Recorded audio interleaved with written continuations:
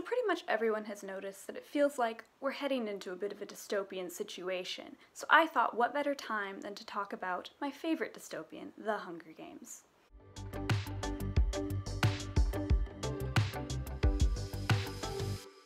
So I first read The Hunger Games when I was about 10 years old. I was really surprised when my mom actually let me read it. I read the whole series as fast as I could, and then I went ahead and read pretty much everything the dystopian genre had to offer, which at the time was a lot. The first Hunger Games movie had just come out, and publishers and writers alike were just pumping out dystopian books. I revisited The Hunger Games a couple years later when I was about 14, and kind of dove back in a little obsessively and was able to see them for their literary merit. Coincidentally, that's when my love for literature really began and what led me to be the literature and creative writing major that I am now. So I have a lot to be thankful for with The Hunger Games because it really set me off on the path that I'm on now. For those of you that don't really remember the Hunger Games craze, the Hunger Games basically exploded and brought dystopian YA to the forefront of the publishing world, for better or for worse. Publishers at the time were so desperate to get more YA dystopian because it was selling so well that they even told different writers that they were working with, writers that had no experience in the young adult field, to please try and write a young adult dystopian novel because that's what's selling right now and we want money. And because of this, the market was incredibly saturated with these basically Hunger Games copycats. And not every dystopian out there was a Hunger Games copycat. Many dystopians came before the Hunger Games, many came after that were completely original and could stand on their own. But I'm mostly in this video going to be talking about the wave of copycats that followed. And as somebody that read a lot of those copycats, I can say right now, there were a lot of flops. So in this video, I wanted to look at what exactly works about the Hunger Games versus some of the copycats that came after it that failed to replicate what I believe made the Hunger Games the wonderful series that it was. I'm just going to do a brief disclaimer. I have not read The Ballad of Songbirds or whatever it's called. I have not read The Ballad of Songbirds and Snakes. This is purely going to be talking about the original series. So if you're looking for a video that is either praising or bashing Ballad of Songbirds and Snakes, this isn't it. I haven't read it yet. I don't know if I ever will. And without further ado, let's get into the reasons why the Hunger Games works.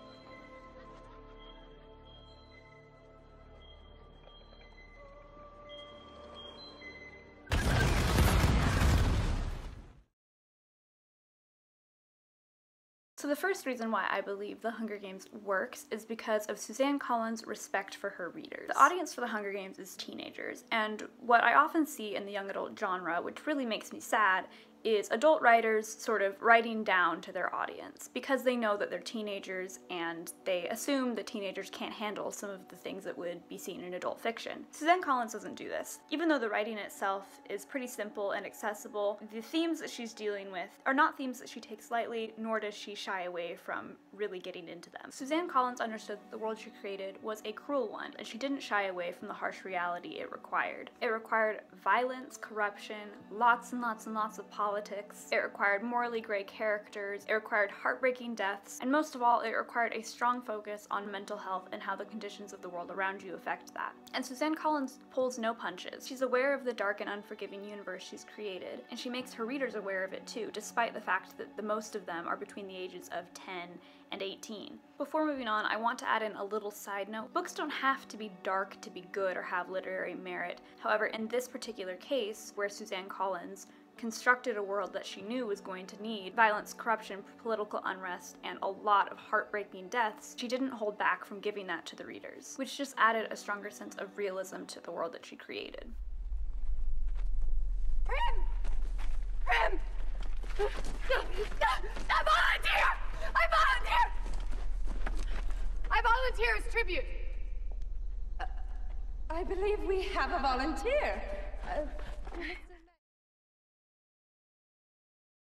The second reason is actually one of my favorites, the bucking of the chosen one trope. For those of you that aren't familiar with this archetype, I really liked the explanation that writer Chris Winkle gave on his blog Mythcreants.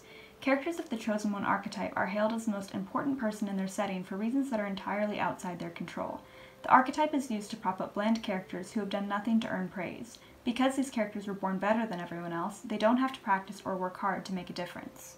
So the popularity of the chosen one is huge in the young adult genre, dystopian or otherwise. If you were on book Twitter or book Tumblr or book anything back in like 2014, you saw all of the chosen one memes pointing out the sheer number of people that were just somehow special and could somehow lead a rebellion, take down the monarchy, start a war, what have you. And I think that the reason for that is because making the main character the chosen one is easy. It effectively sells the readers on the idea that the main character is this normal person that's just been thrown into this new world.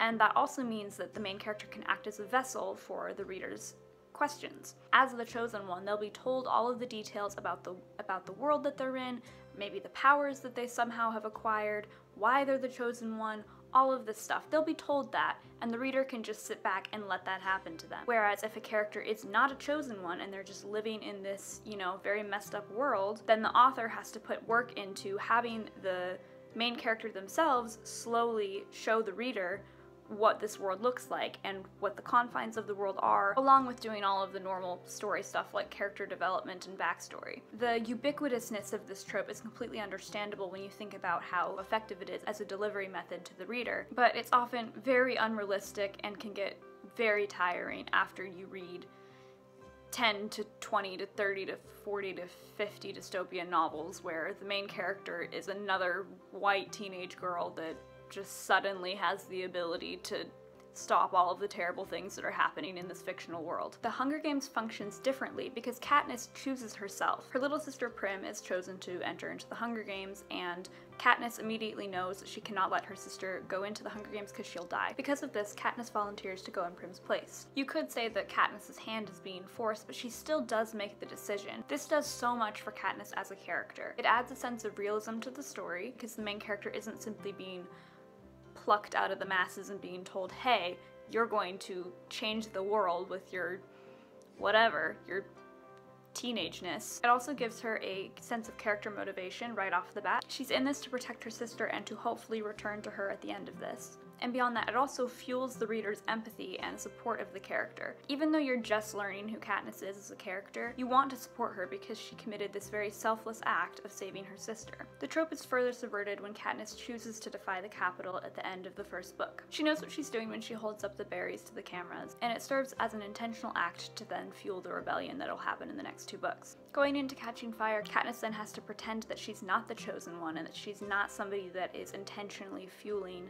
this rebellion that's happening. It's a really interesting juxtaposition to one of the most common and frankly annoying tropes in the young adult genre. And what's more, it also gives Katniss as a character a great advantage. Katniss as a character is usually very sullen and hostile, and not always a pleasant person to be around. By setting her up as a character that takes the initiative and effectively chooses herself rather than waiting to be chosen, makes it so that she can be sullen and hostile as much as she wants, but the core of her character will still be this sense of duty and initiative that we see right in the first chapter when she immediately goes to help her sister. And then again later when she decides that she's going to challenge the system.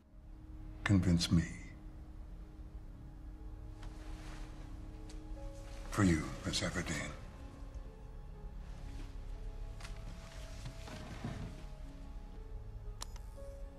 Do convince me. For the sake of your loved ones. And for the third reason, I'm going to be talking about the love triangle. Now, love triangles are very common in young adult dystopians, or just young adult in general. and they can be exhausting. And the reason why they usually are exhausting is because they're typically shallow. It's difficult as a writer to develop two characters that essentially have the same goal, which in the love triangle scenario is getting into the main character's pants. The way the Hunger Games differs is that Gale and Peeta, though both wanting to be with Katniss, have other goals as well, and they have different strategies for how they meet those goals. Gale wants to see a tangible change in his circumstances, and he's willing to risk everything to achieve that. Peeta also believes in peace and change, and he wants to have a safer future for his family, but he's more of a pacifist due to his traumatic experiences with the Capitol thus far. Katniss cares very deeply for both characters pretty early on in the series, but both Gale and Peeta are coincidentally attached to a political choice, so the majority of the romance that takes place is actually connected to the larger plot. This not only furthers the plot while implementing romance, but also makes it so there's little downtime and there's little fluff in between. When Katniss is sorting through her feelings about the two of them, she's also sorting through her feelings about the political implications that are attached to either character. During the events of Catching Fire, Katniss knows that choosing Peeta essentially means quelling the beginning rebellion. If she continues to feed into the idea that she made her decision in the arena purely out of love, then all the implications of her actions are mute and the rebellion has no fire under it. However, if she chooses Gale, the exact opposite happens, and it proves that her feelings towards Peeta were not actually genuine, which would mean that her choice with the berries was purely political. It's a brilliant way of constructing the love triangle because it's furthering the plot and also gives Katniss the chance to have a lot of introspective moments when she's deciding not only who she loves but also which side in this battle that she's begun she'll end up taking. The resolution of the love triangle, or Katniss's choice, is actually crucial to her character development. After 3 books of being the poster child for this rebellion, she has to consider what she actually wants when everything is over and there's peace again. This also contributes to the final message that you see at the end of the book, which is about finding peace and moving on after trauma and political upheaval, which leads us into my next point.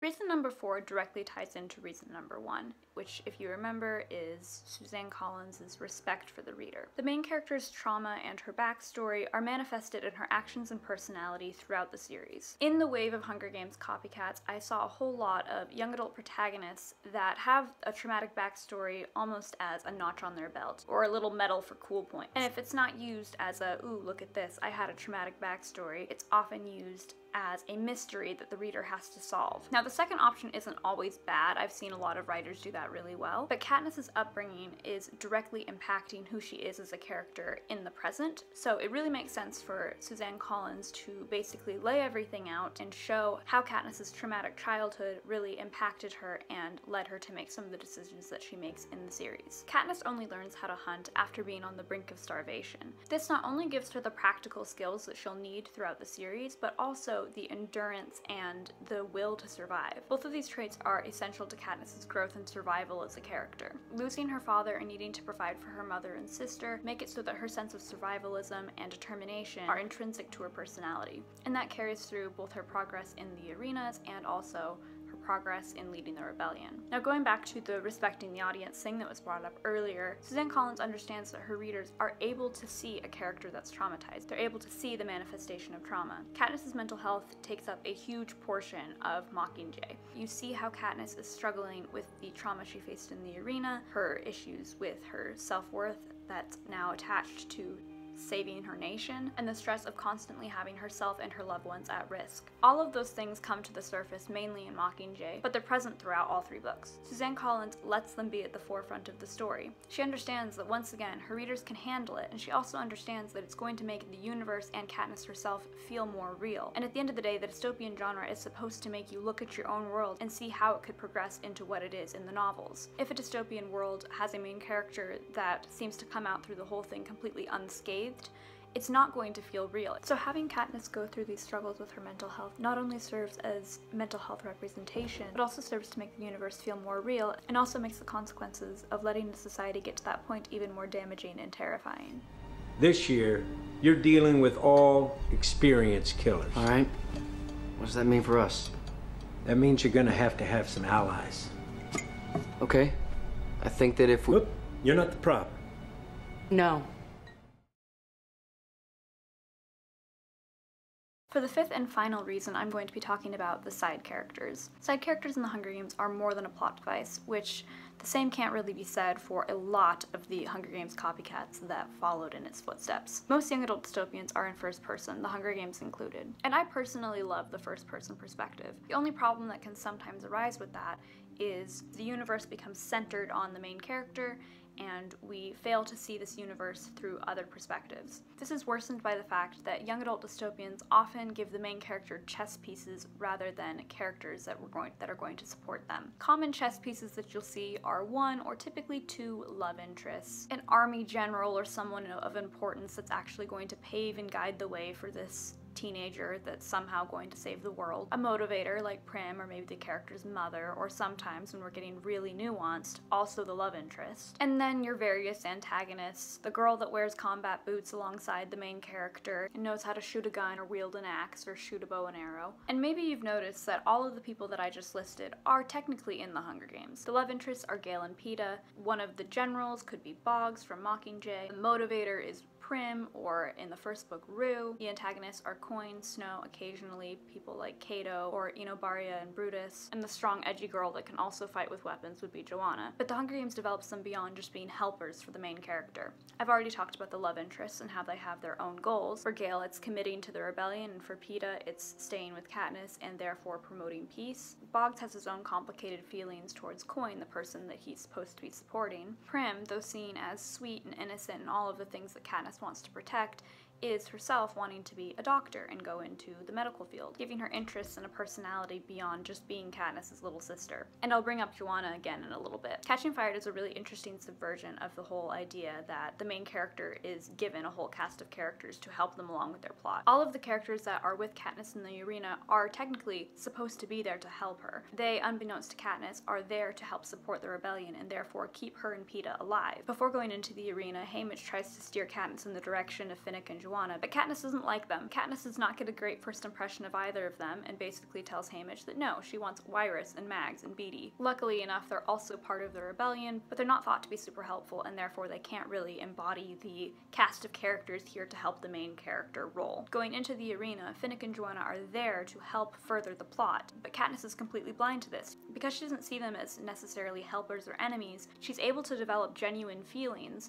whether negative or positive, towards them. The situation that they're in Catching Fire also adds to the authenticity of it all, because Katniss knows that she'll eventually have to kill them, and yet, in spite of herself, she's still seeing them as real human beings. This gives the readers a chance to view Finnick and Joanna as real characters, and we get to see them for their faults and their talents. And Katniss' scope isn't limited to just her own. She understands that all of the characters, Joanna and Finnick especially, are people that she could have become. And Joanna acts as a representation of who Katniss could have become had she also lost her family like Joanna had. Finnick accomplishes the same thing, but instead of focusing on his family, who is also likely dead, they focus on his mistreatment and the way that he was forced into prostitution after winning the Hunger Games. Both of these scenarios could have easily happened to Katniss, and probably would have had she not stirred up the rebellion. And you can do this with practically every character in the story, because all of them are so affected by the universe that they're living in. For example, you could even view a character like Cato as somebody that Katniss could have become had she grown up in a district that promoted violence and expected their children to win the Hunger Games. It's the only thing I know how to do. Bring pride to my district. I could really go through and name almost every single character and talk about how Katniss could have become that character, and Katniss herself is able to recognize that and understand that. This fleshes out the universe even more because Katniss can see exactly who she could have become and all of the different paths that are available to her because of the world that she's living in. And those are my 5 reasons for why the Hunger Games, in my opinion, works. As a final note, I'd like to add, I don't hate the dystopian genre, and I'm not trying to bash any of the books that came after Hunger Games, because I understand a lot of them can stand on their own and they're great books. I'm mostly talking about the blatant copycats that tried to emulate the Hunger Games and failed. If you liked this video, please comment, like, and subscribe. I put out new videos on the 2nd and 4th Monday of every month, so you can always expect something from me on those days. Thank you so much for watching, and I hope to see you again soon.